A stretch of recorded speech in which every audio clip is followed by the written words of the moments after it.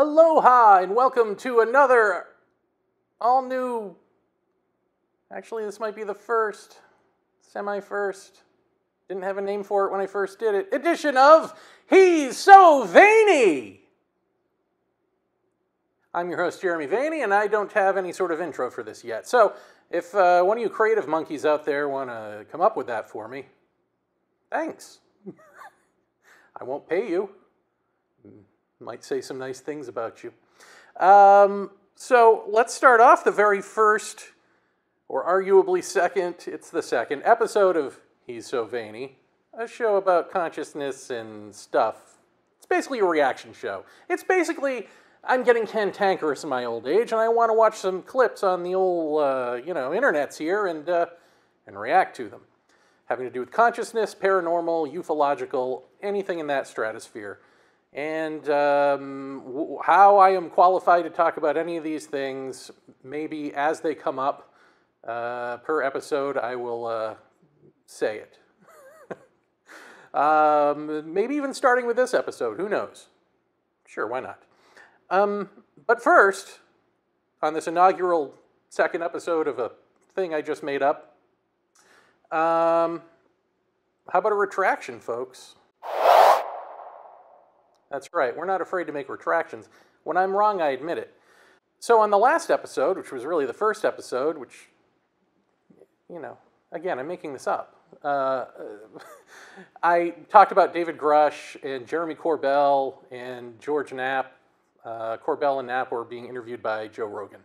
And I was basically saying the Grush thing doesn't make sense. And it doesn't. The core thing about the core issue with David Grush, talking about disclosure, non-human intelligence, and biologics, and all of this, is that he's allowed to say, he's allowed to go on television or the internet and say exactly the contents of these programs, basically, without saying, I don't want to say they're alien, they're non-human intelligence, okay, but you're saying they're aliens, that they have crashed here, and that we have retrieved them. Various permutations of that story, and that we're reverse engineering their technology. So you're allowed to say all of that as a quote-unquote whistleblower, but you're not allowed to give the program titles. Like, as long as you don't say what the programs are, you can say the contents of the top secret programs. You can say the top secret stuff, just not the title of the top secret program. No, I'm sorry, it doesn't work that way. So that core problem persists. However, the thing that I am retracting is that in the video I had said that the only urgent, incredible claim that was being, discussed in that way as urgent, incredible by the ICIG was his claim of retribution for we don't know what. I mean, for allegedly whistleblowing or wanting to talk about this in the first place.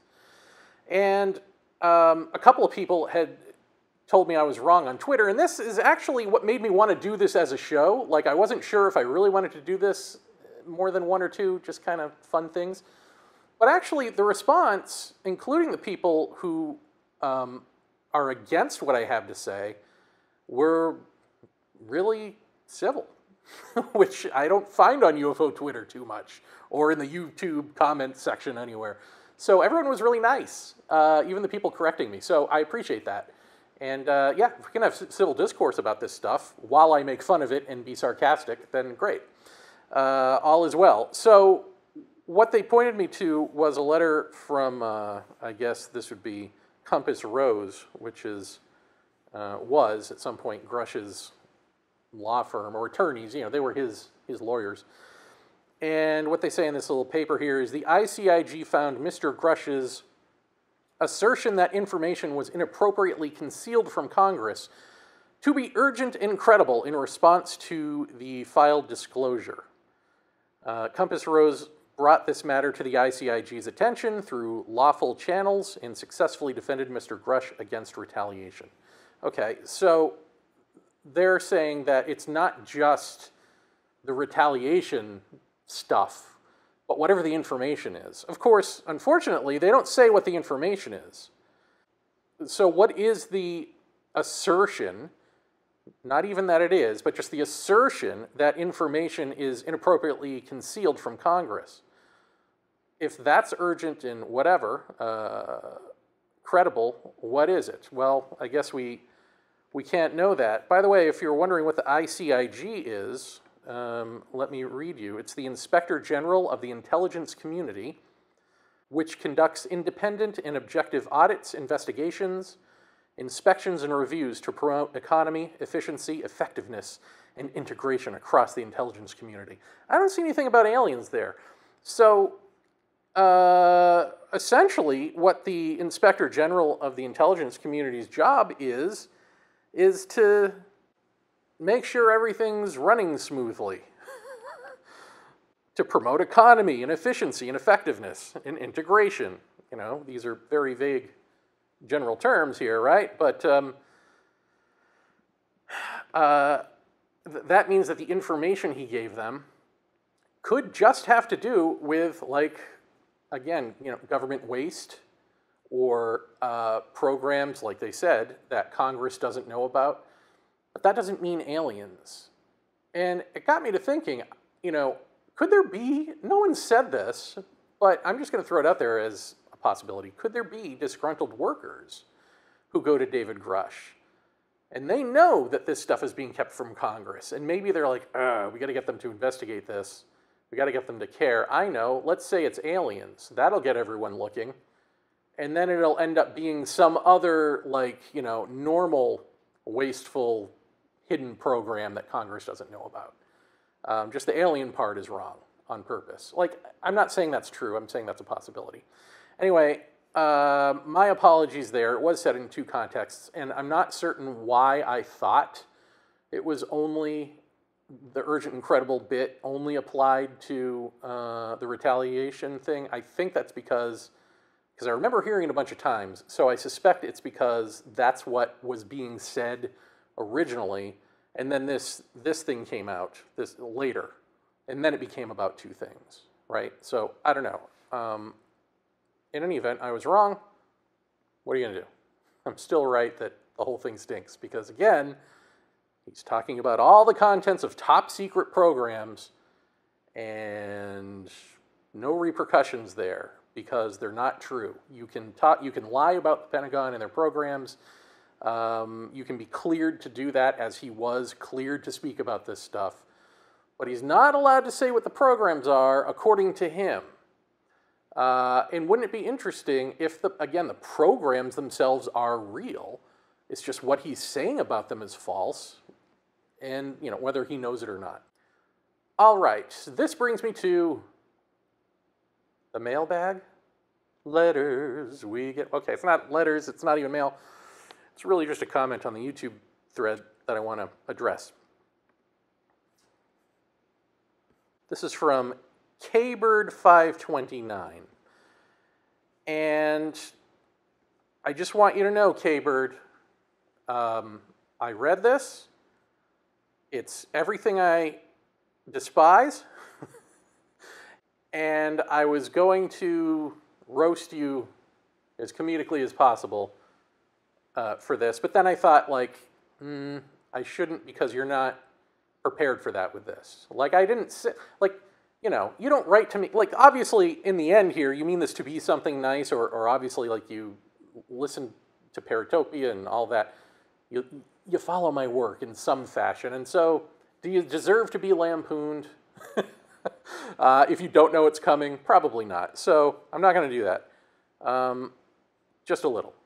So, but in the future, everyone know that if you write to me, you're liable to get like a cantankerous, he's so veiny kind of response. That's just, you know, how it goes if it doesn't sit well with me. So, K-Bird says, we all create our own reality. Alien abductions, Kundalini experiences, or anything else. See how I'm handling this? I'm handling this calmly. I'll just say that, you know, if you're creating reality, leave a little for the rest of us, you know, because things aren't going so well out here. Should we believe you or Whitley's experiences? It's probably not the inflection. It should probably be more like, Should we believe you or Whitley's experiences? He's talking about Whitley Strieber. I'm somewhat surprised your opinion of Grush's testimony. Can I presume you think this is just a conspiracy and just to appease the public? I've been interested in the UFO topic for many years and an avid listener of Paratopia and many other podcasts. You seem to be somewhat critical of other people's experiences. I don't believe or disbelieve, but find the topic/phenomenon interesting. Anyway, thanks for your opinions and views on this, or your opinion and view on this. Probably give you a lot of opinions and views on this. Well, first things first. So what's funny about this is I just recorded this week a radio show/podcast called Where Did the Road Go?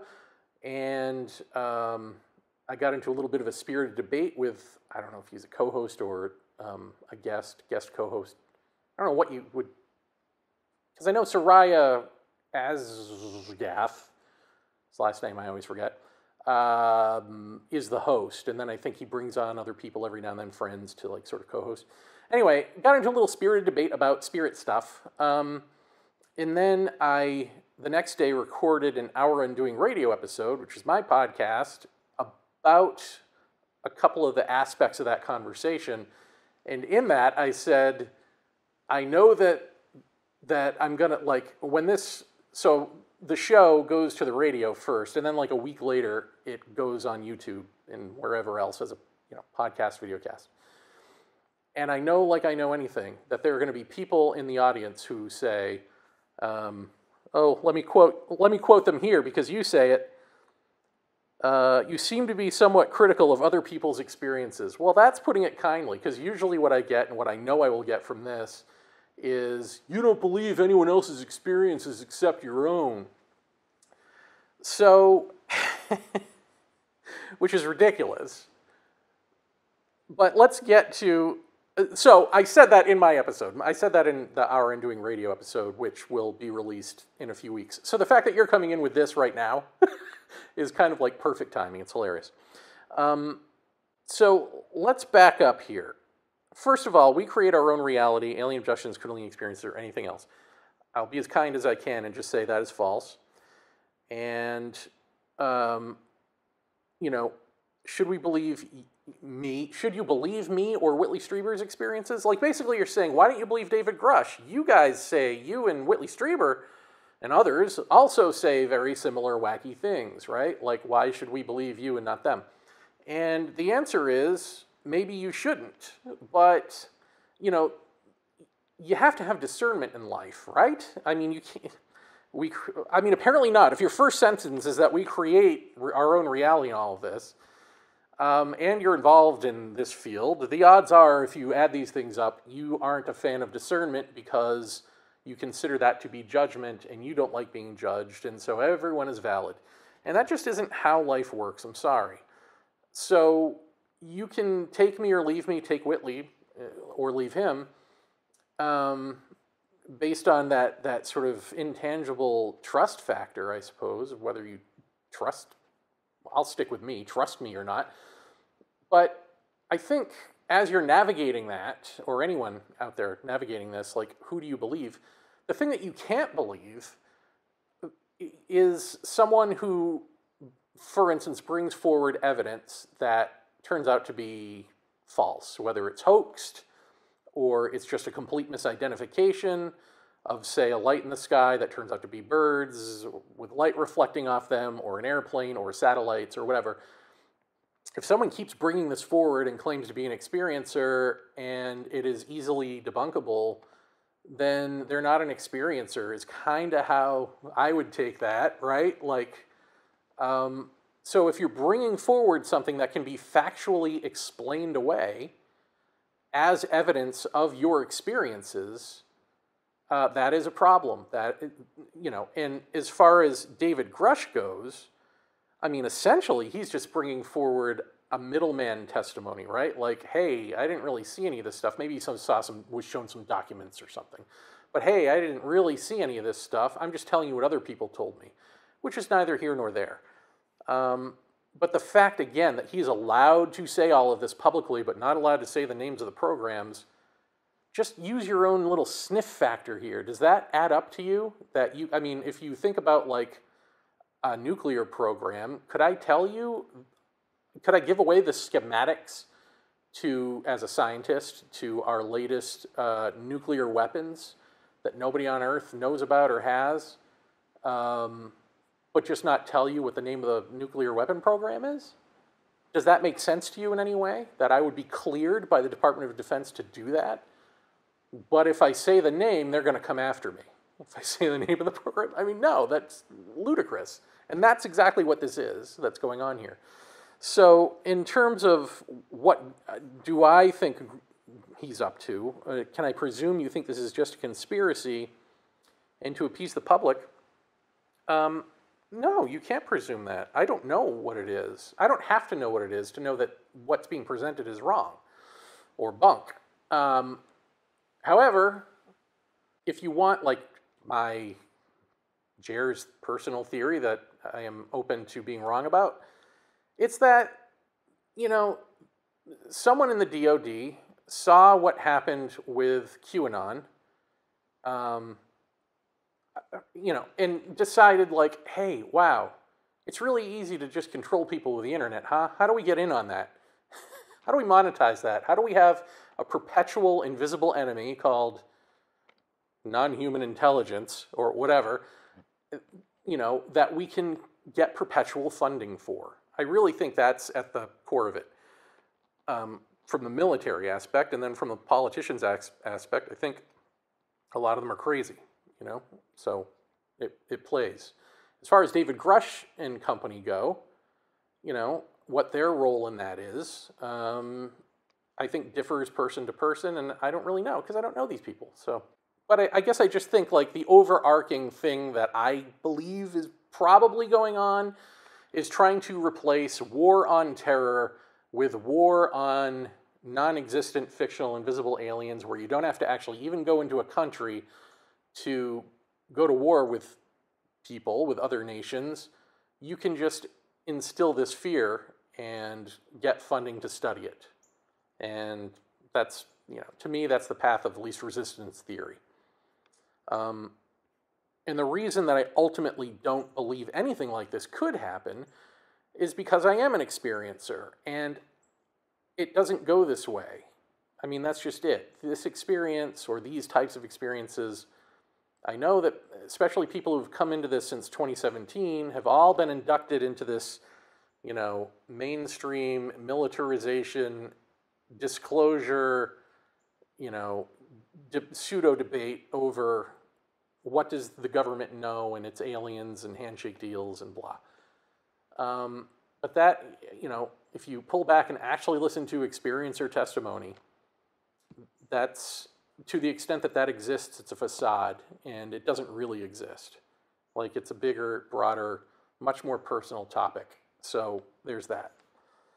The thing that bothers me the most about your thing here, I'll just tell you, is that you said you're an avid listener of Paratopia. So if you're an avid listener of Paratopia, then you should know how I would respond to this stuff. You should know how I feel about we create our own reality, right? Like, are you avid, or is it just on in the background, I guess would be my question, because you should know already how I feel about this stuff and why. And so the idea of that I'm somewhat critical of other people's experiences, only the crappy ones, you know? Like, no, not everyone is real. Yeah, again, you have to have discernment. And in terms of the spiritual stuff that I'll be talking about, in terms of consciousness per se and human wholeness and all that, again, you can't know that my experiences, because I speak mainly from experience and from wisdom, let's put that in quotes, and you can't know that that's true, right? Like, you can trust me, but I could be lying to you, I could be delusional. These are the options, folks. So I would just say that in trying to discern what is true and false is what I'm going to tell you about things in the future, about Kundalini, or is life a simulation, or whatever it is, you know, whatever we're going to get into here with the reaction videos, is what I'm telling you Does it transcend and include what's being said here as the option or not? Because if it doesn't, then I've got nothing, then I'm just wrong. You know, I've got nothing to be critical about or to point out. I'm pointing things out. I'm doing it in this jokey, critical way, but I am trying to point out some things that when it comes to the spiritual stuff that I know from direct experience, and when it comes to the alien abduction and paranormal stuff, it's things that I may know, and it's things that I may be, and maybe I'll try to differentiate them so that we're all on the same page with what I know and what I'm like surmising and giving an educated guess about. But yeah, some things are going to be just like, well, for instance, with David Grush, I don't know what the truth is. I know what the truth is not, and the truth is not what we're being told here. For the reasons I just explained, it doesn't make sense. So there are certain things like that.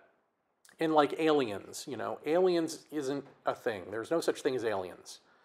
There is the phenomena, it is real. It can present as alien. You can think it's aliens and all of that, but if you, on the one hand, think about what's going on and how it doesn't actually reflect that narrative. But also, I've made this point elsewhere and I will continue to make it, the term alien is a Western separate self construct, right? Like anyone who is in actual balance within themselves, which is mainly not us, would be, you know, maybe First Nations cultures, the ones who stuck with their roots, or who never left their roots. Those are people who might, you know, you could say come from heart or something like that, who don't have that differentiated self-sense in the way that we do, where, you know, ego first. They're still in their interconnectivity, and it's not a big revelation when they experience it. They don't think they're enlightened because they're always in that state. So alien would never come to them as a word to say, because there's no such thing as an other like that, right? So if that is the natural state of things, this interconnectivity, this web of life, sort of what people call Gaia consciousness, probably too often, I don't know. Do you think that advanced beings, what does that word advancement mean? I mean, do you really think that that means that they're like divorced from nature, they see subject to object, they have better technology, blah, blah, blah. They just happen to mirror our broken, divorced from interconnectivity self-sense. They happen to mirror that, the way that we project a future and advancement and think about that. They just happen to mirror that, right? No, they don't just happen. It's just not, like, we're unhealthy, right? And so we see things through a cancerous lens. And then we expect them to be cancer too. And we go, are they a friend or a foe? They are enemies. Should we shoot them down? Or should we welcome them as, you know, cosmic NAFTA? Do treaties with them. It's like, it's so ridiculous. But that's because we think we're adults. We think we're the adults in the room, and we're not. We're actually in our terrible twos, throwing a tantrum and destroying the world. So there's that. I guess just lastly on this, when it comes to discernment, again, so many people in ufology and in paranormal research and in the New Age especially refuse to have discernment because they are afraid of judgments, they're afraid of being judged, they want to be validated constantly. And if you need that, then probably your experiences aren't true. They probably are a delusion. If that's what you need in life, to constantly be told, I'm a good person, my experiences are real, oh my God, this is happening, you're probably playing Dungeons and Dragons. I mean, that's just the way that works. So, I don't know what to tell you there. It's not wrong to make judgments and have discernment. However, I do recognize that a lot of us are also feel, or at least used to, feel broken by the fact that you would speak up and talk about your high strangeness experiences and either be laughed at or look at the pseudoscientist on TV, the science writer, or whatever, you know, the skeptic, or the real scientist. Who knows? Maybe but usually it's like these science writer people who are like the debunkers. Although now I guess Neil deGrasse Tyson probably counts. Who knows?